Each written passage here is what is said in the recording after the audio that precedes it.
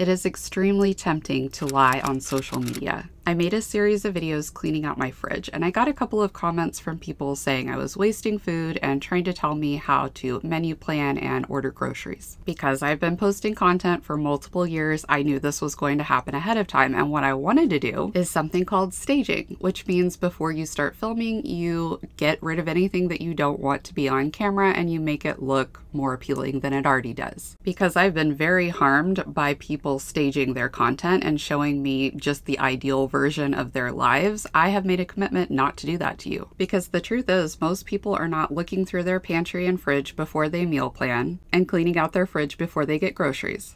I only care about you, the people who actually need to hear the truth. And the truth is, you and I are doing just fine even when things aren't perfect. We are on a journey. And we need to be mindful that people who are critical are not helping us on our journey, therefore their opinion does not matter. Yesterday, there was sun and there was rain.